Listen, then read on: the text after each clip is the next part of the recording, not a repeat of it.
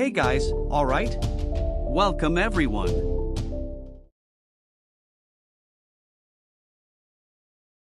Peter, an 8-year-old boy, appears disconnected from other kids at school, seeming sad about something. But apparently, he has a normal life at home where we even see him playing the piano with his mother, Carol. One night, while sleeping in his room, a sudden noise wakes him up.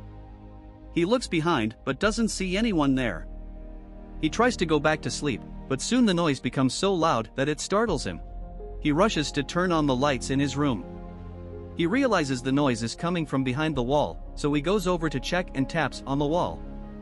However, he gets even more frightened when he receives a response to his taps. He goes to his mother and tells her he heard something. She takes him to his room and checks the wall, but she doesn't hear anything there. She tells him that their house is old, so it's natural to have noises at night. Carol tells him that he has a great, big, and beautiful imagination and that all those scary things are just in his head. The next day, at school, the principal introduces the children to the substitute teacher, Miss Devine. Later, she finds Peter in the classroom during recess, and he tells her that he doesn't like recess. Devine suggests that he can stay there and help her with decorating. Suddenly, he gets scared of a spider, but Devine catches it in a glass and helps him release it out the window. That night, he asks his parents what he should dress up as for Halloween. His father, Mark, then asks if he knows the old house at the end of the street with the closed windows and tells him that a few years ago, when he was born, the girl who lived there disappeared on Halloween. He recounts how she went out for trick-or-treating and vanished. Carol says it was a traumatic event for everyone in the neighborhood, and personally, she doesn't like to remember it, implying that this is why they don't let him go out dressed up asking for candy. Peter asks if he will disappear, to which she responds that they would never let that happen to him. Later that night, oddly, we see the wall in the boy's room bulging. Someone then whispers his name, and he becomes terrified, calling for his father. Mark goes over and asks what's happening, and Peter tells him he saw and heard something again. Mark checks there and says he bets it's rats, but he has something that will take care of it. Mark pours rat poison over the wall, but Peter isn't happy when Mark tells him the rats will die if they eat it. So Mark explains to him that sometimes they need to make tough decisions to protect the family. The next day at school, Devine notices Peter drawing something, which worries her, and she visits his house with the drawing. She introduces herself to Carol and says she just wanted to stop by to check in person. Carol tells her she used to be a teacher before becoming a mother. Devine then shows her the drawing and says the kids were drawing for Halloween, and while other children painted monsters and witches, Peter painted that. Carol says it's embarrassing and tells her that Peter has a hyperactive imagination. He still wakes up his father and her in the middle of the night because of this. She then enters and asks Peter about the painting, but Peter stays silent. She asks why he's seeking help from strangers. He responds that he isn't. Later, that night, the voice asks him to wake up, and when he does, it tells him not to be afraid, as it just wants to talk. Peter says he's imagining it, and it's not real. Then the voice says maybe it is, maybe it isn't. But to her, it seems like he needs a friend. She also says that, however, if he doesn't want one, she'll just go away. Peter tells her not to go, and that they can talk. The next day at school, Peter draws a happy face on a pumpkin, and he tells Devine that its name is Hector. She says that name is her favorite. Brian, sitting nearby, overhears them and doesn't like it, so during recess, he shoves Peter, causing him to fall, and then he smashes his pumpkin by jumping on it. Later, the voice asks Peter why he's crying. Peter tells her that Brian bullies him every day. She says she was afraid of something like this, but she believes him and bets he's strong enough to stand up for himself if he just tries. The next day, Brian comes to the classroom with a pumpkin for Peter and apologizes to him.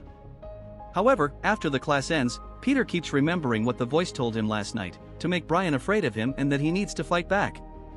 Peter follows him and shoves him down the stairs but gets scared when he sees that Brian's leg broke in the fall. As a result, Peter is expelled from school, and later at home, his father, Mark, asks him if he has something to say for himself. He says he didn't mean for him to fall down the stairs, to which Mark says he doesn't understand where this behavior is coming from. Carol tells him that Peter painted a child asking for help, and Mark complains that she's only mentioning this now. He asks Peter why he drew such an image. Peter responds that it's because he really heard things in his room. Mark tells him he's grounded and sends him to the basement. He then moves the refrigerator, which we see was blocking the basement door. He takes him downstairs and tells him to sit there, and Carol tells him they're doing this because they love him.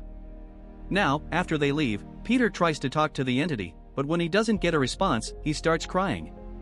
The next day, the principal asks Devine if she went to a student's house. She says she wanted to make sure Peter was okay. He asks her if he's showing up with bruises or wetting his pants, if he's talking about sex or other things a boy his age shouldn't know about. She says no, and the principal says then there's nothing they can do.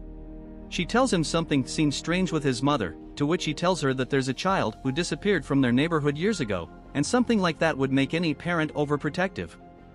Meanwhile, Peter finds a secret underground chamber in the basement, where there's a strange doll. Later, Devine writes her phone number on Peter's math test and then visits his house with it.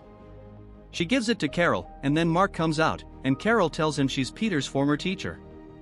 He then invites her in, and as she walks in, Carol locks the door, leaving her in great tension. Mark offers her a chair, and Carol hangs the test that Devine brought on the refrigerator. Mark offers her coffee, and Devine notices he's bleeding. He says he's just doing some repairs. She then says she's sorry for what happened, but Mark says no apology is necessary. She asks them if they have any idea which school Peter will attend. Mark says he'll be homeschooled, as Carol is the best teacher he could have. Devine says that given his actions, he might benefit from an environment more suited to his needs. But they say they won't hand their child over, and family is what he needs. Devine asks where he is. Mark says he's grounded in his room, but she can't see him, as he doesn't find it appropriate. Devine then says she just wants to say goodbye, to which Carol asks what her interest is in her son. Devine says she wanted to make sure he was okay. Then Carol asks if she thinks Peter is in danger. Mark tries to calm her down, and during this, Peter goes upstairs, knocks on the door, and shouts for help, but his sounds are drowned out by the noise of the washing machine at that moment. Then Mark tells Devine she should leave. Now, as she's about to leave, she turns back and asks Mark what the knocking noise is, and he says it's the washing machine. That night, Carol brings pumpkin pies to Peter and tells him he can come out now. She then gives him a bath, and Mark asks him if he had time to think. He says yes. Mark then asks about what, and he answers that about how he needs to grow up, stop acting badly, stop telling lies, and Carol adds that no more nightmares either.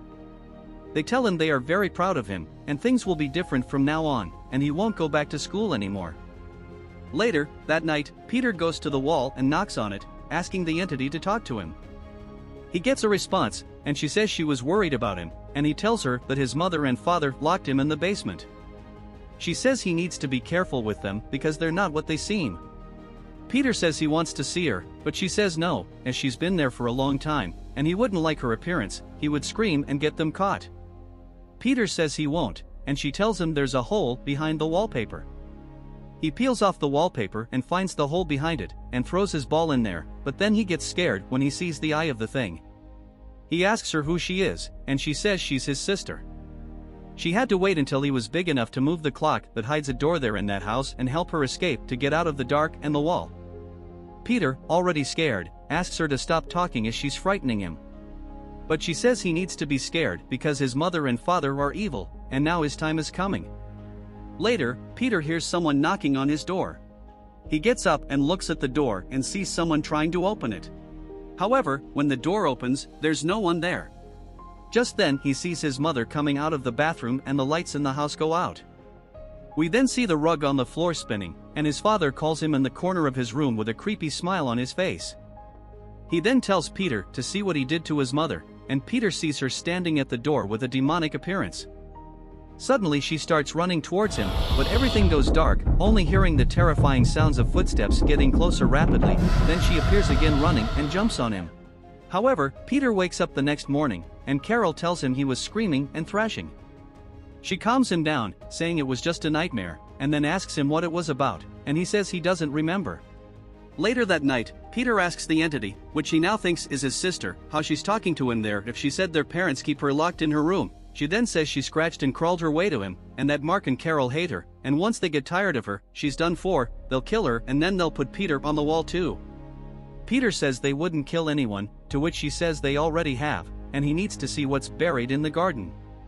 The next day, Peter digs up the garden, and he gets scared when he finds a human skull there, and Carol watches him from her room. However, before she can come out to him, he buries the skull again, and when she asks what he's doing, he turns around with a pumpkin and says he's thinking of carving it. Later that night, his sister tells him it was Halloween before they locked her in the wall. A costumed child knocked on the door, so she asked for help and she saw her. But they killed her, and she doesn't want to end up like that girl. Peter says he will get her out of there, and then they will run away. She asks him how. He takes out his math test and says he thinks he knows someone who can help them. He goes to his parents' room to use the phone and calls former teacher Devine. He tells her he needs her help when he hears some noise and finds his mother standing behind him. Devine calls back, but Carol answers the phone. Devine tells her that Peter just tried to call her. Carol says he really tried because he wanted so much to tell her how much he misses her as a teacher. Then she told him to give her a touch and say it personally, but unfortunately his shyness seemed to be stronger. She then hangs up the call and tells Peter that he did a very bad thing calling a stranger. She takes him to his room and says she's disappointed in him, and there she notices the peeling wallpaper. She checks it and finds the hole, then comes out of there stunned. As if already knowing, she asks Peter what she told him. Suddenly, the clock chimes, and she says it doesn't matter because whatever happens now will be his fault. She also tells him to wait until his father gets home, then locks herself in her room. That night, Peter's sister tells him that she heard them and they're going to kill them, so he needs to do something. Peter goes downstairs, where he observes his father and mother arguing about something. Mark says they can't keep finding temporary solutions, and only then does Carol notice Peter sitting there. He runs to his room and pretends to be asleep, but Mark follows him and says he knows he's awake, and when he gets home tomorrow, he will help him in the garden. The next day, we see them in the garden, and Peter sees that Mark had already dug. Maybe he got rid of the skeleton too. Mark tells Peter it's black rot that's killing the whole garden, and this plague spreads quickly. He says they'll bury the pumpkins and wait for the next harvest to be better. Then he wants him to take the shovel and dig. Later, that night, while they were having dinner, we see that Carol is a bit strange. Just then the doorbell rings and because of it, she gets annoyed and goes to open the door. There are some costumed children whom she scolds and kicks out. She then returns to the table, and Mark asks her if she did something different with the soup tonight. She eats and finds something different, saying it smells like cinnamon. Mark notices that Peter didn't touch his meal, and he asks Peter if he did something. Peter remains silent, and Mark gets angry and asks what he did. Peter, however, only says that he heard his sister, and Carol, not believing what she just heard, asks what Peter said. Mark asks Carol to call 911 urgently, and as she gets up, Mark's stomach starts to hurt because it was actually the rat poison that smelled like cinnamon. Carol finds out that the phone line was cut, and Mark vomits blood on the table before falling dead. Carol takes a knife and starts chasing Peter, and she manages to grab his leg, but before she can hurt him, she also vomits blood. Peter thinks she's dead too, but suddenly she gets up, and Peter pushes her, making her fall down the stairs and get injured by the knife. He then goes downstairs to get his mother's keys, but she grabs his leg and warns him not to let her out, but he ignores the warning and leaves. He then goes to that clock, and his sister asks if he has the keys. She asks him to move the clock, and when he tries to do so, the clock falls and breaks. He then finds a trapdoor there, and she asks him to open it. Now, as he puts the key in the lock, she slams hard, scaring him. The door then opens slowly, and soon Peter realizes that his sister looks like a monster, so he runs away from there. The entity laughs and Peter locks himself in his room, while we see her coming out of her prison. She then goes to Peter's room, tries to open the door, and asks him what it was like to watch his parents die.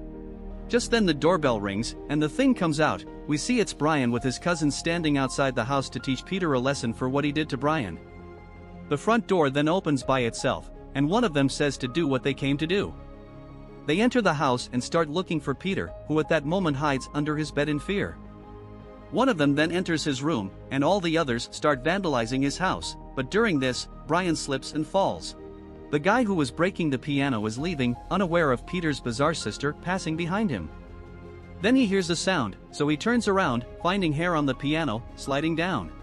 As he approaches the piano, the entity grabs his legs, making him fall and pulling him down, then killing him. In Peter's room, one of the vandals finds Peter under the bed, but before he can grab him, he hears his brother's voice, then goes to see what happened to him.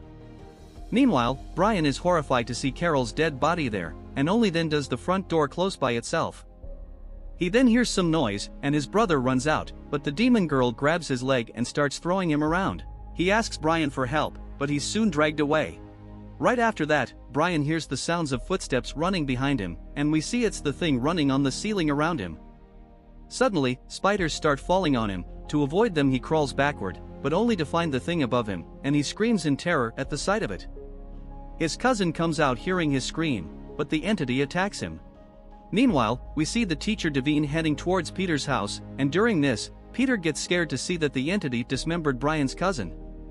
She then goes towards Peter's room and climbs onto the bed.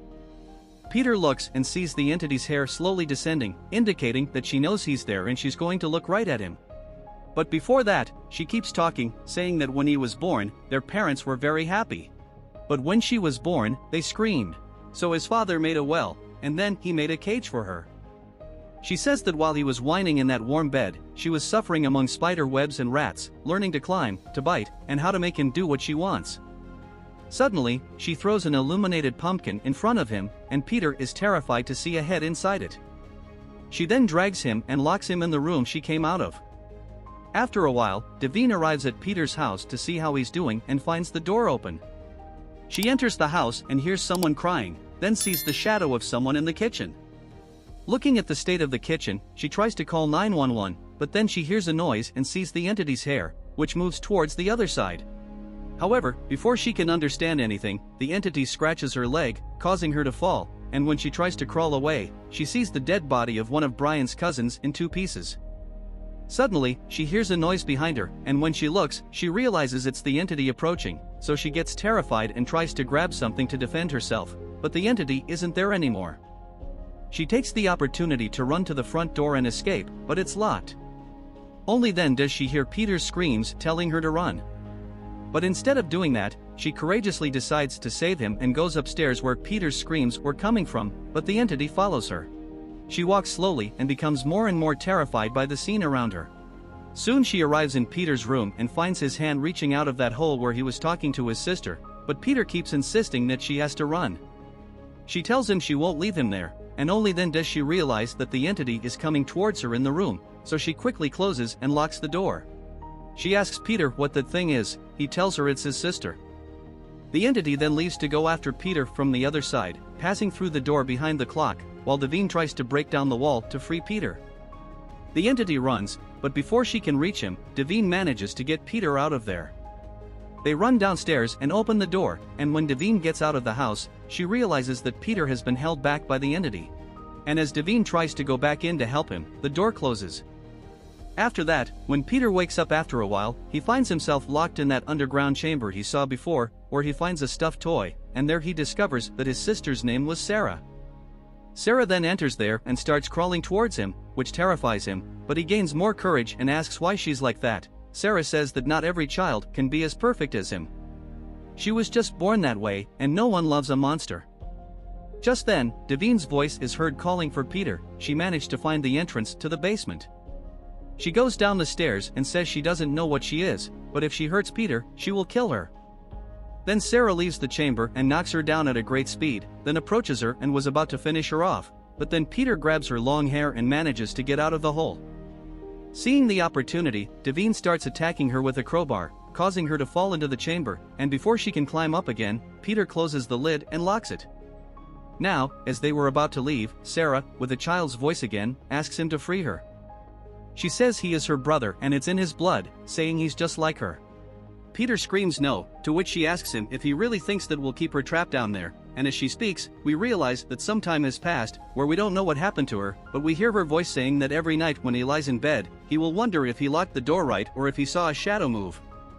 Saying that every creak, every groan, or every tap on the wall, he will think of her, wondering in fear if it's not her there. Then she appears behind him, and as he turns around, she says she will always be with him,